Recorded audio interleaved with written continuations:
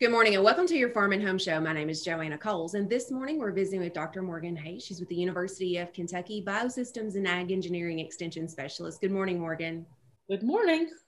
Now, Morgan, the other day we talked a little bit about heat stress and livestock, and one of the things we could utilize maybe in a confined area or in barns are fans, but it's not as simple as just sticking a fan in a barn.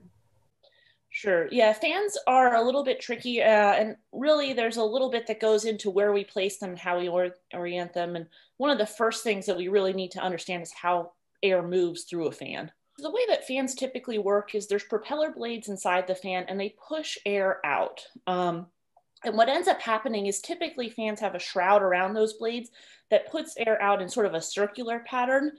And what happens is coming from the fan, that air actually becomes wider. We get either a cone or some people will call it a jet of air.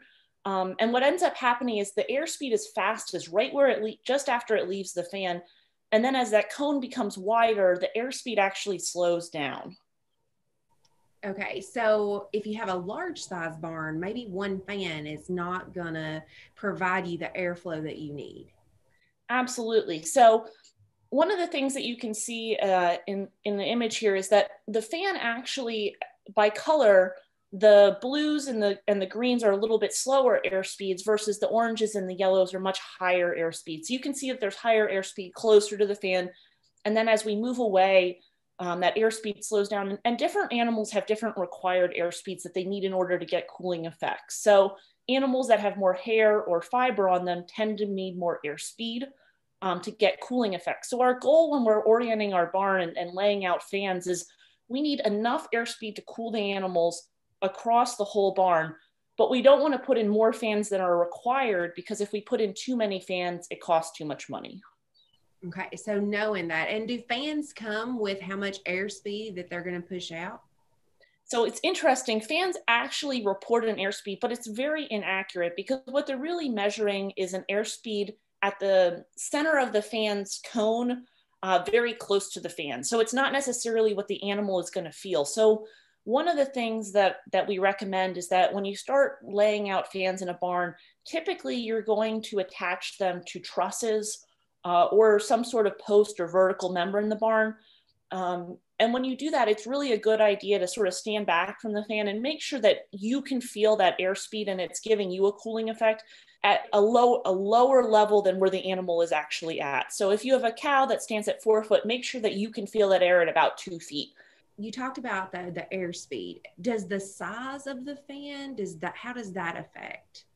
Absolutely. So there are some general rules of thumb that we use. So we generally say that a fan that's say 48 inches in diameter or a 4-foot fan will cover 10 times that length along the length of a barn. And width-wise, it will be 4 to 5 times the width. So a 48-inch fan, a 4-foot fan would cover 40 feet of length in a barn and something between 16 and 20 foot of width in a barn. And it's a little bit tricky because it really depends on where we hang the fans in the barn.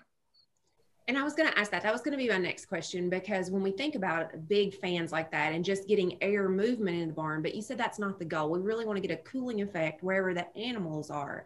So to me, that would almost mean that we would need to maybe put them at an angle.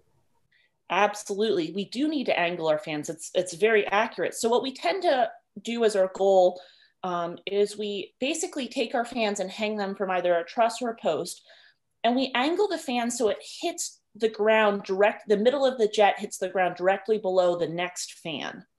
And the reason we do that is because that means we're getting sort of air moving across the whole barn, and that at all areas where the animals would be standing or laying down, we're going to feel some airspeed across the whole length of the barn.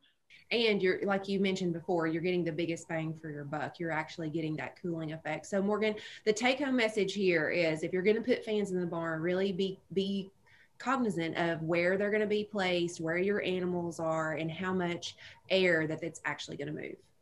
Yeah, absolutely. It is a challenge, but you need to have enough fans to make sure that they do the cooling, because if they don't do that, then there's no reason to put a fan in the first place.